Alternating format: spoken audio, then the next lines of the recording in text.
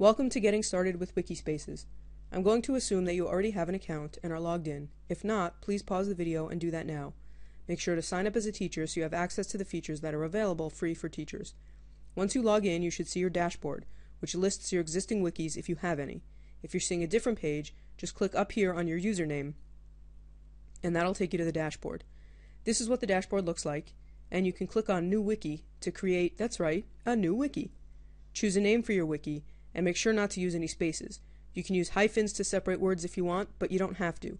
It makes it easier for people to type if you leave the hyphens out, but sometimes you might want to have that in there, so it's really up to you what you want to do.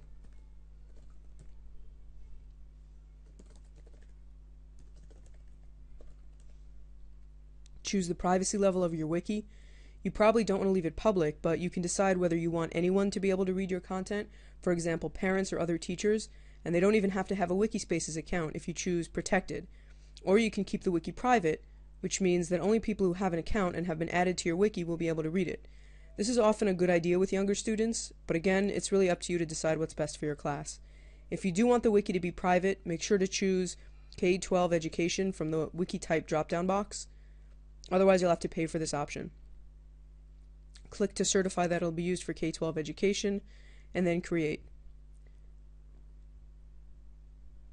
Once your new wiki has been created and you're ready to edit it, it'll show you the help documents.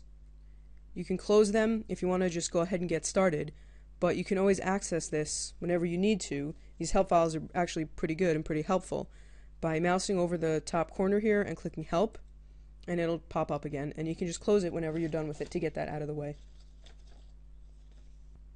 To get started with your new wiki, click on the Edit button here to edit the home page. You'll see a WYSIWYG editor, which is something you've probably seen before, and you can make any changes to this page just by highlighting and deleting some text, typing in whatever you want to add, and you can use the buttons at the top to format your page and insert links and images. You can preview your work before you save it to see how others will see it, and then you can either continue editing or save your changes. You can click on Pages and Files in the menu on the right to see a list of existing pages in the wiki and your uploaded files, or you can add new ones. Just click on the New Page button up here on the top, choose a name, and you'll see the same WYSIWYG editor that we saw before. If you click on Manage Wiki, also in the menu, you can change the settings for this wiki. If you choose Look and Feel, you can change the template and the layout of the site and upload a logo.